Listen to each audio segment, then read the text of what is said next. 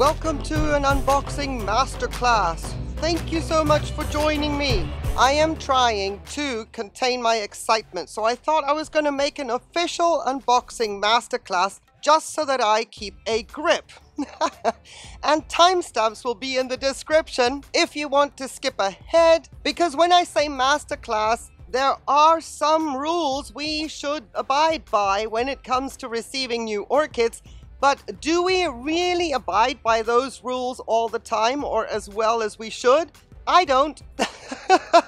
So I thought I was going to take it step by step, try to explain the rules of an unboxing, because maybe you thought it's just, my box is here, my orchids are here, I'm going to dive in and rip into them and we're good to go. No, ideally that's not what you should do. So the first rule that I'm already breaking is, do not unbox your new orchids in blistering sunshine. Do it somewhere shady. As long as there's airflow and it is somewhat cool, you can do it in blistering sunshine. But if that comes hand in hand with heat, not such a good idea, because orchids are stressed out when it comes to shipping. I am doing it in blistering sunshine because this box has been in my possession for the last 24 hours in a cool part of the house where the temperature of the box starts to match my ambient temperature, and that is ideal. Not to open it straight away so that there is no temperature shock within the box. Can you wait that long? Normally, I can't. However, what you can do is open the box, don't take out the content, open it so that air can come in. That is fine. You can do that. You will also need to prepare yourself with some cutting tools that work. Ideally something sharp. A knife will also do. You don't want anything blunt. You don't want to hurt yourself because you're shaking and trembling with excitement that you got yourself some new orchids. And, well, nothing should slip out of your hand. You want to be cutting into material and sellotape and whatever else they wrap your orchids in without cutting your phalanges. Then be kind to your new orchids. Welcome them with a welcome cocktail of calcium and magnesium and seaweed. Mine is at a ratio of 40 parts per million of seaweed and 60 parts per million of calcium. And because I know my orchids are coming in organic medium, I have my pH at around 7 because I am not sure how fresh the organic media is, and I don't want them to soak into something that gets more and more acidic. And in order for the soak to happen, you would need yourself some containers. Maybe you already know the amount of orchids you're getting. Maybe you're completely unaware. Take into consideration the size of the pot that you bought when you placed the order. And I'm very happy to say I just got myself some airflow. That is nice, because now we're going to get into the box. And afterwards, once my new orchids are soaking in their welcome cocktail, I'm going to tell you the story as to how this box came about. If you've been following my channel, you will probably recognize some candidates. And well, thank you, McCarthy and Larry Jones, for this. Thank you so very much. That's a giveaway. Let's go and see what they look like. I followed instructions. I was umming and ahhing whether I should follow instructions or go with what I thought I wanted to do. So these orchids came from a cairn in Belgium. And seeing as I did have a little bit of a sneak peek into the box to make sure that I had opened it at the right end, because not all boxes come horizontal, this one happened to be packed vertical. I was very happy that the 50-50 ratio of getting it right, I managed to cut it open on the top as the way it should, because sometimes I do it the opposite way around and media goes everywhere. At least in my home, it goes everywhere. What happens during shipping, well, you know, that's a different story. Now, I also prepare my own tags in advance. That is optional, but I have sort of a standard tag thing throughout my entire collection. So we are going to go with the smallest one that I can see first. You see, sharp cutting tool, advisable. And yes, it is a blustery day today, so I'm going to have to maybe get my box back so that I can contain the debris. I am doing very well so far. My hands are shaking a little bit because, well, maybe you'll understand. Trying to stay very composed with all of this. Deep breath. All right. There's one. She's tiny. Touch how hot the glass is. It's not too bad. You also want to be able to find a quiet spot where you can unbox your new orchids so that you can really enjoy the process. Clearly, I don't have a quiet spot. We're on the east side of the patio. Oh well. I'm not waiting another 12 hours to get to my orchids. Admire the packaging and the wrapping that they came in, because that means the nursery cares. Please, please, please. Say a little prayer that they are in good quality. Because, you know, gifts, you don't want to be losing them. Don't get ahead of yourself. Don't yank the orchid. Let her come out naturally. Hello. We've got tissue going up. What does that mean? Very, very careful with whatever is around the orchid. Whatever that is, if that is a spike, you don't want to be pulling on it. Nope. It was a trick. It was just excess tissue that looked as though it might be wrapped around a spike. All right. Contain your packing material, especially if you have pets.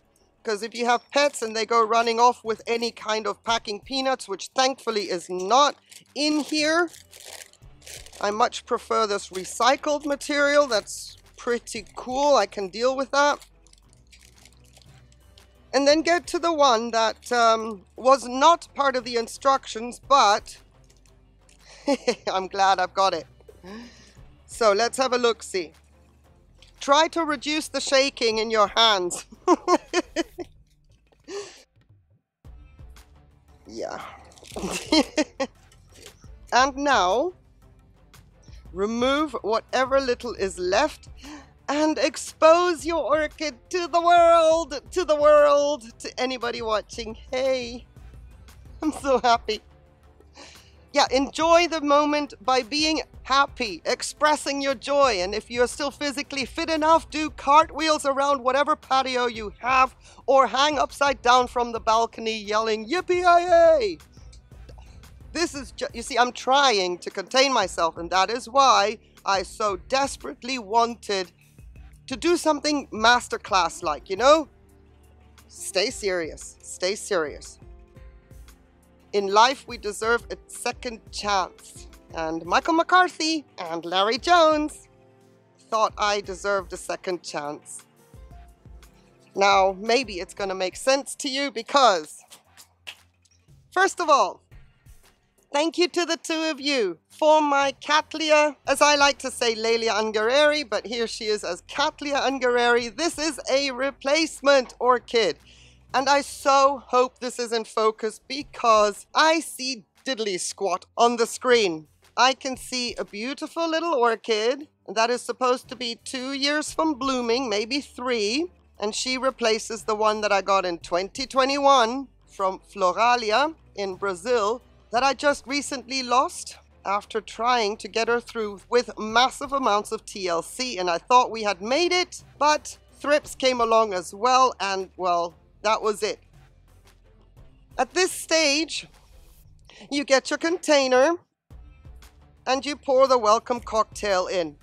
And you can be very liberal at this point so that the orchid gets the maximum amount of liquid around the root ball without risking the base of the orchid.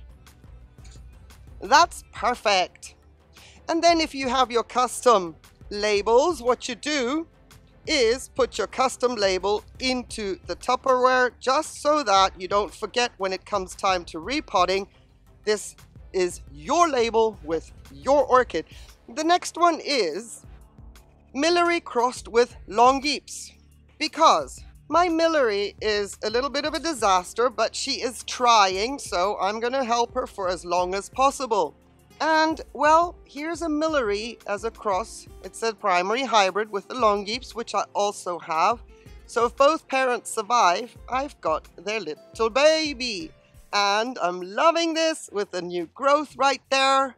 Yeah, this is looking fabulous. Let me know what you think in the comments.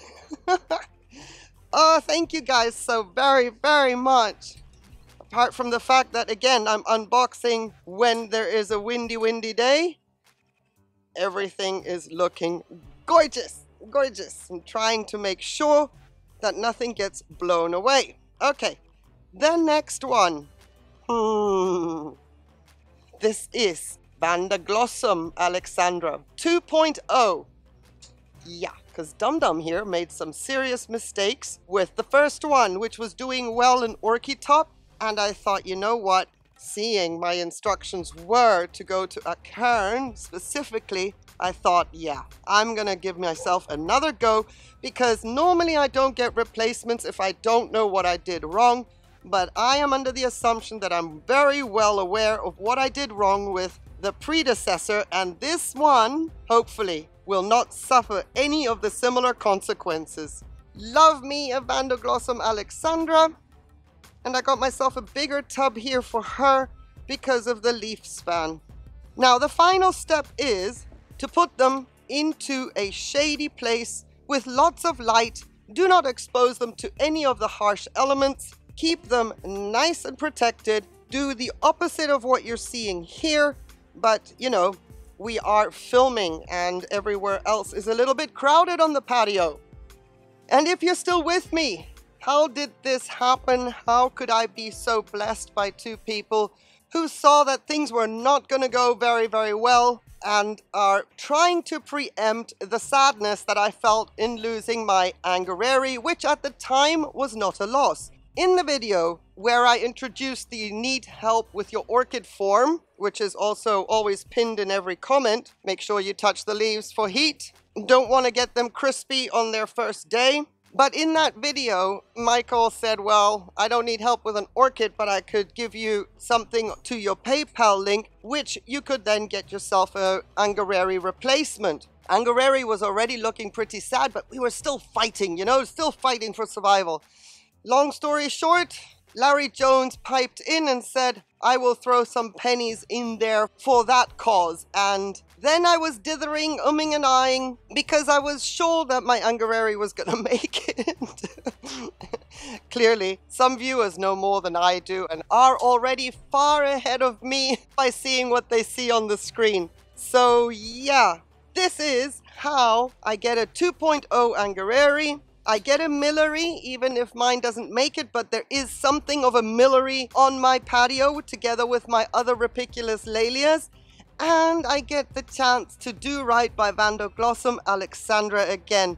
And I hope that this time you will see all of them bloom, do very, very well, and that I can honor your trust, belief, and faith in me, you, Michael McCarthy and Larry Jones, that you would make this happen. Yeah, well... And after you finished unboxing your newcomers, rejoice! What can I say? What can I say except thank you so very, very much for doing this for me. Yes, it's put a smile on my face once I placed the order. Ah, so happy. And thank you for watching as well. I appreciate your time. Have yourself a beautiful day. I know I'm already well underway with a beautiful day, but you have yourself a beautiful day as well. On one condition though, please, that you stay safe. Take care. Bye. Woohoo, I'm so happy.